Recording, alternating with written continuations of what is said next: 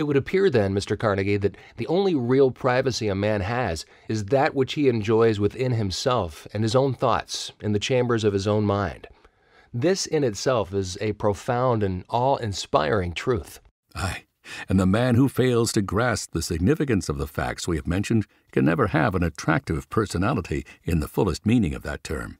The man who does understand and apply them thereby removes all limitations from his own mind. The promise of reward is worthy of all the effort one may put into understanding. Now, Mr. Carnegie, what is the next trait of attractive personality? It's a keen sense of justice. It seems trite to remind people that an individual cannot hope to become popular and attractive unless he deals justly with others, but man's well-known deficiency in this respect makes it necessary to discuss this subject. Perhaps, Mr. Carnegie, it would be well for you to define what you mean by justice. Justice, as I use the term here, has reference to intentional honesty.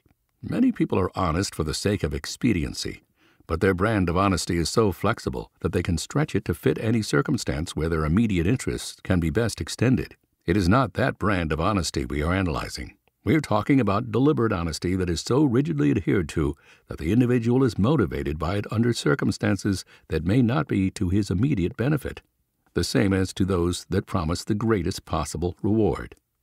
Mr. Carnegie, would you care to name some of the more obvious practical benefits of a keen sense of justice? It establishes the basis of confidence, without which no one can have an attractive personality.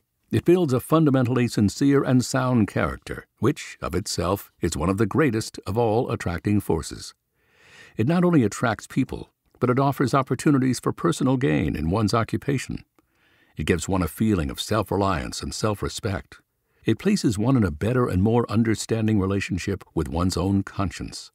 It attracts friends and discourages enemies. It clears the way for that state of mind known as faith. It protects one from the destructiveness of controversies with other people. It helps one to move with more initiative in connection with one's major purpose in life. It never damages one, nor does it subject one to any form of embarrassment. A keen sense of justice not only aids in the development of attractive personality, but it is an asset of priceless value in almost every human relationship. It discourages avarice, greed, and selfishness, and gives an individual a much better understanding of his rights, privileges, and responsibilities. A keen sense of justice has a very definite and very contributory influence in the development of the other traits of attractive personality.